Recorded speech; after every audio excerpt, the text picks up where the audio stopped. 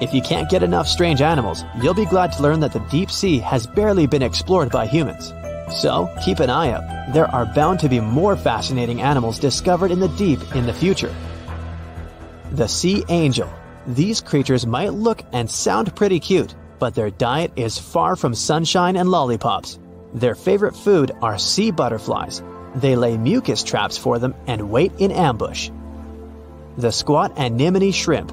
This shrimp is tiny, only 0.5 inches. It's also known as a dancer shrimp because of its peculiar behavior.